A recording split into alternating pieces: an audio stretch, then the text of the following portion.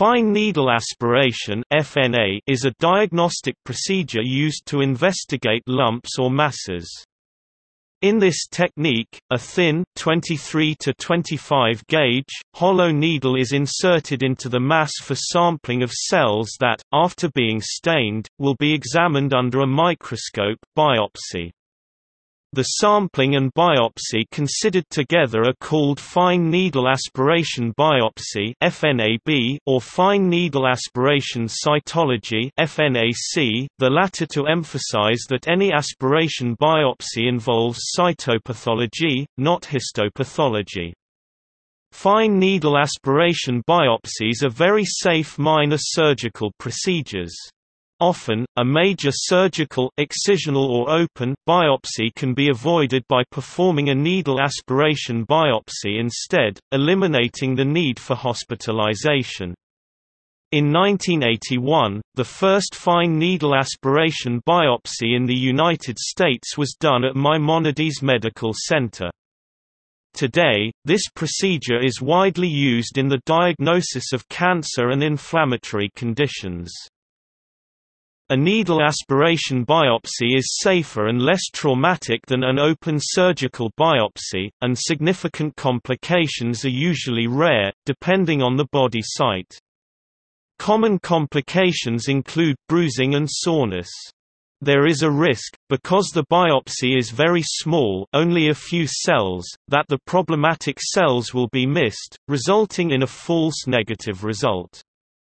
There is also a risk that the cells taken will not enable a definitive diagnosis.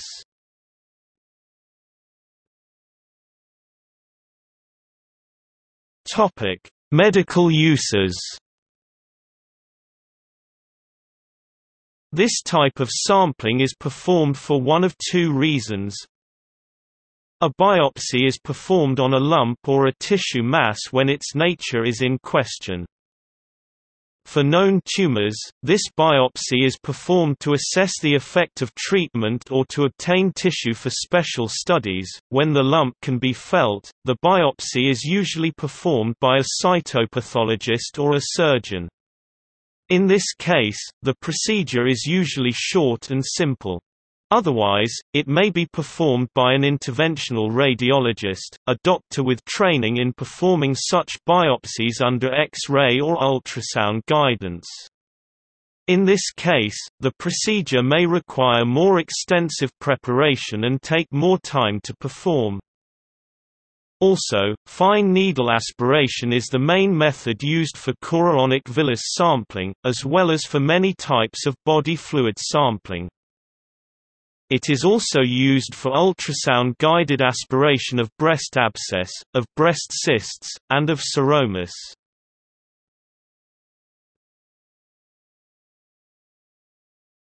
Topic: Preparation. Several preparations may be necessary before this procedure. No use of aspirin or non-steroidal anti-inflammatory medications, e.g., ibuprofen, naproxen, for 1 week before the procedure. No food intake a few hours before the procedure. Routine blood tests, including clotting profile, must be completed 2 weeks before the biopsy. Suspension of blood anticoagulant medications.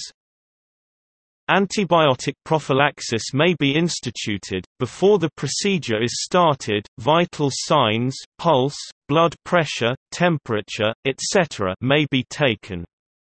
Then, depending on the nature of the biopsy, an intravenous line may be placed. Very anxious patients may want to be given sedation through this line. For patients with less anxiety, oral medication Valium can be prescribed to be taken before the procedure.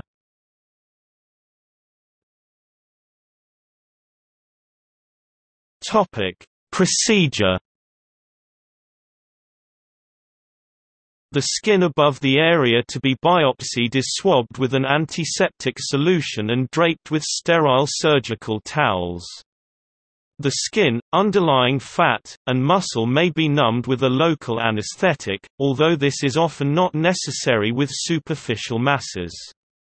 After locating the mass for biopsy, using X-rays or palpation, a special needle of very fine diameter is passed into the mass. The needle may be inserted and withdrawn several times. There are many reasons for this. One needle may be used as a guide, with the other needles placed along it to achieve a more precise position. Sometimes, several passes may be needed to obtain enough cells for the intricate tests which the cytopathologists perform. After the needles are placed into the mass, cells are withdrawn by aspiration with a syringe and spread on a glass slide. The patient's vital signs are taken again, and the patient is removed to an observation area for about 3 to 5 hours.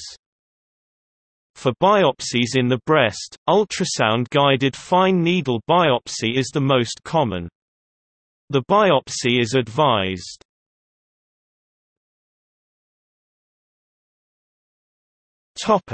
Post-operative care and complications. As with any surgical procedure, complications are possible, but major complications due to thin needle aspiration biopsies are fairly uncommon, and when complications do occur, they are generally mild.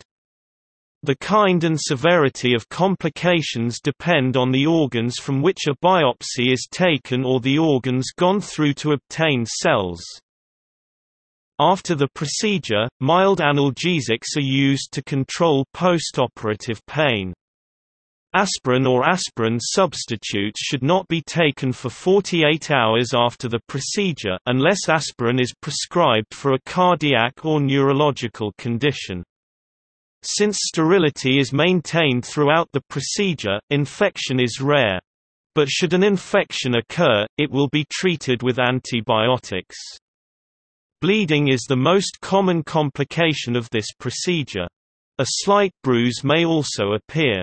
If a lung or kidney biopsy has been performed, it is very common to see a small amount of blood in sputum or urine after the procedure. Only a small amount of bleeding should occur. During the observation period after the procedure, bleeding should decrease over time. If more bleeding occurs, this will be monitored until it subsides. Rarely, major surgery will be necessary to stop the bleeding. Other complications depend upon the body part on which the biopsy takes place. Lung biopsies are frequently complicated by pneumothorax, collapsed lung. This complication can also accompany biopsies in the upper abdomen near the base of the lung. About 1/4 to 1/2 of patients having lung biopsies will develop pneumothorax. Usually, the degree of collapse is small and resolves on its own without treatment. A small percentage of patients will develop a pneumothorax serious enough to require hospitalization and placement of a chest tube for treatment. Although it is impossible to predict in whom this will occur, collapsed lungs are more frequent and more serious in patients with severe emphysema and in patients in whom the biopsy is difficult to perform. For biopsies of the liver, bile leakages may occur, but these are quite rare. Pancreatitis, inflammation of the pancreas, may occur after biopsies in the area around the pancreas. In biopsies in the area of the breast, bleeding and bruising may occur, less frequently also infection, rarely or very rarely, and only if performed near the chest wall, pneumothorax. Deaths have been reported from needle aspiration biopsies, but such outcomes are extremely rare.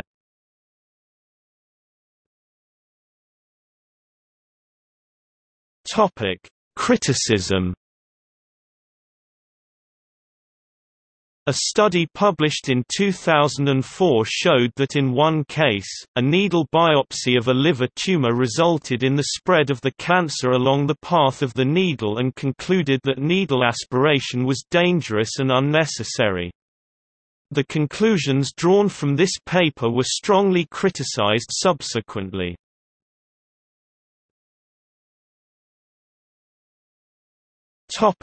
See also: antibody barcoding, a technique for identifying proteins in small tissue samples such as aspirates. FNA mapping, an application for the assessment of male factor infertility.